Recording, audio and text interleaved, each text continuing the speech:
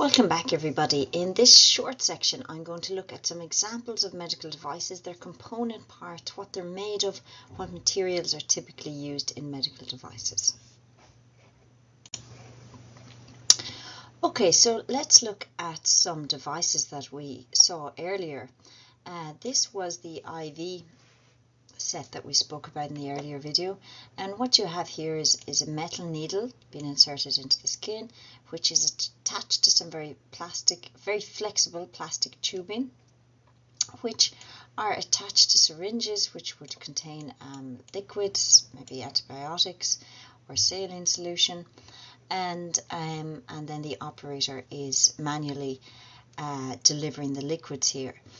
So what we've metals, we've plastics of different flexibility, different durability, toughness and strength. And they are all assembled and together to ensure the integrity of this device. So this device cannot fail in use. The middle image here is a knee implant, and this is the femoral bone, and on that we have a femoral metal surface. These are usually a metal alloy, maybe cobalt, chromium alloys, and a tibial component which is metal, but between the two surfaces there is a plastic tibial plateau, which is usually a ultra high molecular weight polyethylene, and this plastic layer here ensures that the metal of the femoral component doesn't rub against the metal of the tibial component and cause unnecessary wear and release of metal ions into the patient's bloodstream. And over here on the right is a pacemaker, and here again we have a metal casing attached to electrodes. The electrodes are insulated by a plastic coating. This is usually silicone, it's frictionless, and there are ceramic components in here as well in the capacitor. So we've encountered a few different materials here in this section: metals, ceramics, polymers, and different types of polymers and plastics. So most materials that I've talked about in those medical devices are materials that we are very familiar with on a day-to-day basis.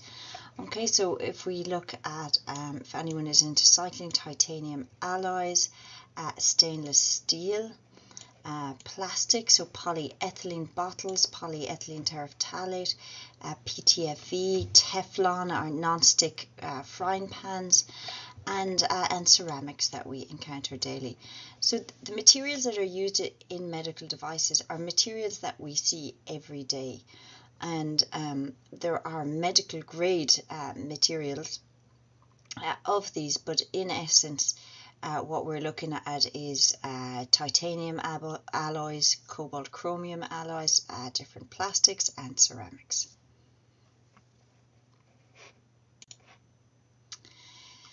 So just to sum up, the materials used in medical devices are metals, ceramics, polymers and composites.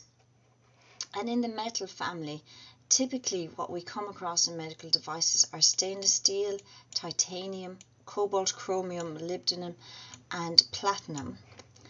The ceramics we come across, which may be not so familiar as the others, are alumina, zirconia, calcium phosphates and porcelain. I'm sure we've all come across through dental implants. Polymers then, polyethylene, PET, which as I said are found in plastic bottles, plastic bags, polyesters, which are found in your clothes, PVC, also clothes, and silicones, which might be your phone cases, silicone bakeware. So we come across these on a daily basis. And then the composites are a blend of, they could be a blend of maybe one or more polymers, or a blend of a polymer or ceramic, etc. So some examples here are PMMA, which is polymethyl methacrylate, and this is used in for bone cement in older implants, also used in contact lenses. So it's a blend of two different polymer types, and resin and quartz could also be used as a composite. So in the duration of the course, we will be listing specific materials by their name, but this is a little taster. Okay, thank you, and I'll talk to you again in one moment.